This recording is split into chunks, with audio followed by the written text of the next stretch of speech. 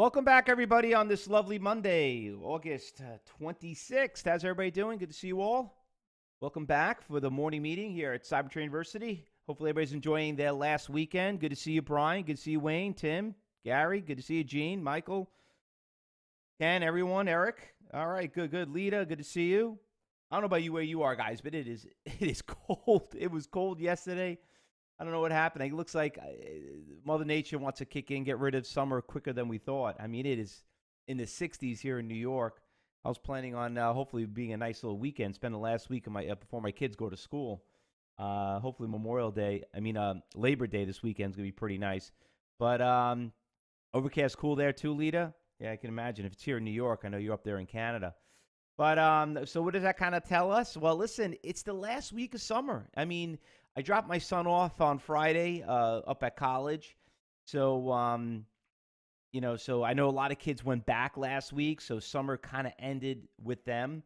But because it's the last week of people renting homes and stuff like that, I'm not expecting to be a exciting week. But after seeing what's going on with the China wars, I'll tell you, I mean, this market has been unbelievable. We had a nice little crash on Friday, so a lot of you guys did pretty well in the shorts. I know somebody did really well on some of the options. Not the options, I'm sorry. A lot of the ETFs that were moving pretty well. But we'll talk a little bit about that. But before we get started, guys, just remember, right now you see up on the screen, once again, upcoming events. Just remember, we have Traders Talk tomorrow. We got the Phase 3 that's starting with me on tomorrow also, which is one of the most exciting classes where, remember, it's not about us teaching you how to make money. It's about teaching you how to stop losing it. So, the Phase 3 is where we get to trade side by side. You got the Trader Summit that's coming up by September 10th. And then the Las Vegas, we have a big event that's going on over there about trading with a cause. So we're going to actually have the owner here also. So let's get back to the screen and talk about what did move on Friday. I know there were a couple of nice little stocks that we did trade, and some of you guys did really, really well. Let's start talking off. Let's talk with about LB, Limited Brands. This L Brands, this thing just got destroyed, and it just has not stopped ever since. Been a nice little mover for us. Is it the bounce? Some people think. Well, listen, we got plenty of time for that. You need a couple of days to see if that pans out. But as of right now, it's not. So that was a really nice short. Just nice little trend all the way down. A lot of the gold stocks all moved. Nugget. Those all moved pretty nicely, too, on Friday. Once again, market down. Metals go up. There's this one stock that I keep telling a lot of you guys to keep an eye on. It's been doing pretty well. But this is that silver stock. It's another nice little cheap stock. To me, it's just too slow, but it's been a really good swing trade. Like I said, there are stocks for all of us out there to trade. And guys, remember this, fellow traders, when it comes to trading, this is not a sprint. It's a marathon. Just take your time, be patient. We'll get there. So there are fast-moving stocks for the fast-moving traders, and there's slow stocks for the slow-moving traders. But there's something for all of us. So just keep in mind that it's all about being consistent, all right? So we had that one. Sand was another one that also had a nice little move, another little cheap little gold stock, another level 1 stock, EGO. There's another one right there, up nice and slow, nice little trend. I mean, they're all pretty nice moving stocks.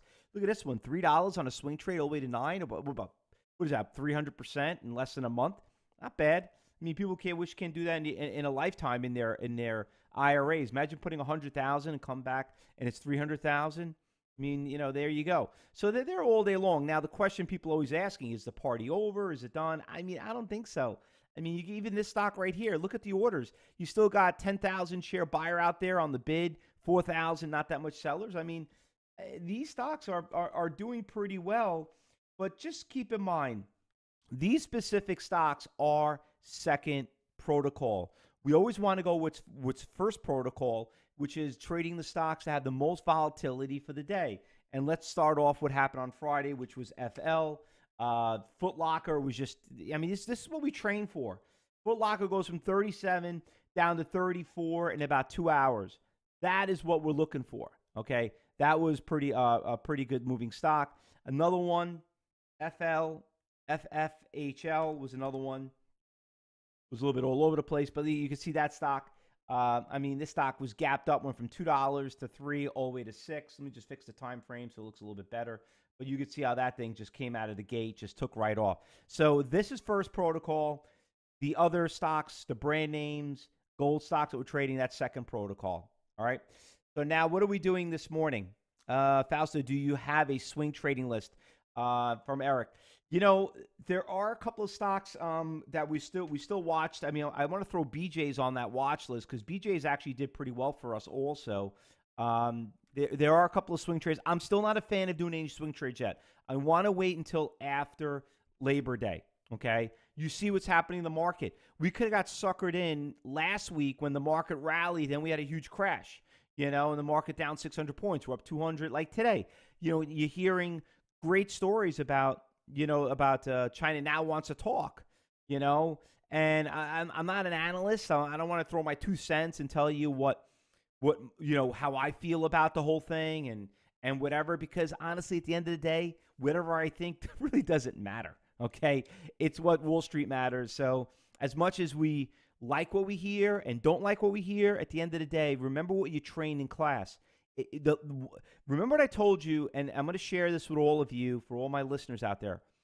Once you know something about the stock market, you're going to lose. And why is that? It doesn't matter what you think. Your 100, your 1,000 shares are not going to change what the street's going to think. Just follow the money.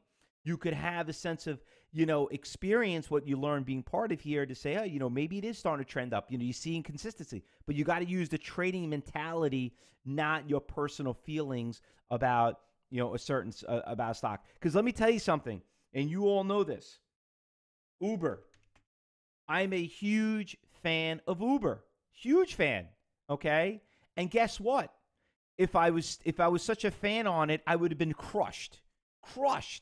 Okay, in Uber. Destroyed. All right? And you all know this. We watched the stock go public. We made money with it going up. I took a nice little profit in it. Good thing I got out of it. And Josh was standing right there. I was showing Josh. I'm like, damn, Josh, I take the $5,000 profit in this Uber trade. And then he's like, it looks like it's going up. Maybe it's the bottom, whatever. And then the next day later, I was only up about 2,600. I lost 2,500 in a day. Guess what? If I didn't take that $2,600 profit, I'd probably be down right now, maybe 10,000. Okay, so 26 versus 10,000, big difference. Now that's me. You know what I mean? But look where it is right now. So, but I love the company. I think it's a great, the hype that led into this thing since before it went public was all over the place. But you can't go broke taking a profit, and you can't let your personal feelings get into it. All right? You still got to trade it. All right, let's go over a couple of stocks that are moving right now. So we got the FGO right now. We're going to throw this one on the watch list. Did I spell it right? No. FSLY. Let me bring that one right there. FSLY, nice little gap up. The stock's trending up from 15 to 27. There's another one, had a nice little move, came back down. It's testing resistance levels. Got good volume, 6%. That one's pretty good. RKDA, another one that made the watch list. We all know the stock. We traded it not too long ago. The stock was right around $2, gapped up, went to 5, went all the way to 9. I mean, she's pretty volatile. She was pretty quiet the last couple of days, but looks like she's up 21%, 600,000 shares. Look at those level 3 orders out there. They're everywhere. TRNX.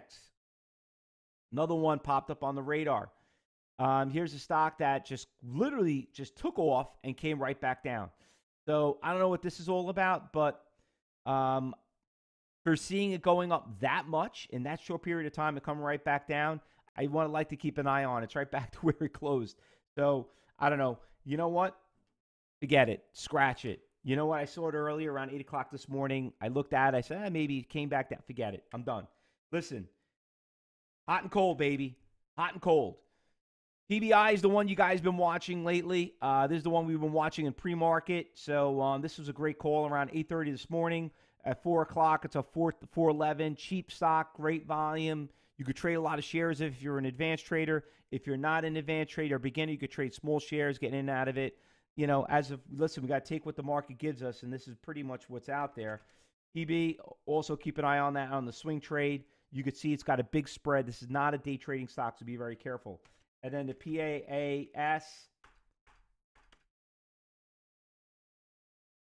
Pan American Steel, just keep an eye on that one too. Once again, fan of all the gold stocks, all the gold ETFs. So ETFs are moving. So listen, there are a couple of brand name stocks that are moving. So if you have a favorite stock out there, you could trade those. But other than that, just be very careful. It is Monday. It's the last week of summer.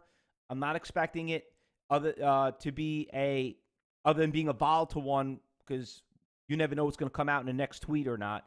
But that, like yesterday, like when you see stuff like that, guys, that is a day trader's dream. But as of everything else, you know what? I'm not expecting a lot of companies to come out with some big news going on this week. I mean, you had the buyout with the drug, with Celgene, you know, but I mean, we're not be dealing with $100 stocks. So, you know, we work off our percentage gainers and losers and go from there. But just be very careful. Now, I know we have a lot of new people that are starting today. Let's all welcome all of them for joining Cybertrade University. Give them a round of applause. Time for you to change your life, and there's no better place than do it in the Cybertrade University's chat room and trading room. So, but just remember, guys, just look, listen, and learn. This is not an easy game, but it is a fun game. It does pay a lot of money, and just remember, I know everybody wants to do this, and that's great, but it's not for everybody, and that's okay too. So, just sit back, enjoy, watch the trading room. And make sure you talk to education advisors. Hopefully you watched all the videos over the weekend, understanding the lingo and what's going on. And then once again, just watch and see what's going on. And we'll have another presentation at 2:30 talking about what to trade you want to close. So we're going to go into silence right now, guys. So good luck, everyone. Happy trading. And let's make some money. Be safe out there, okay?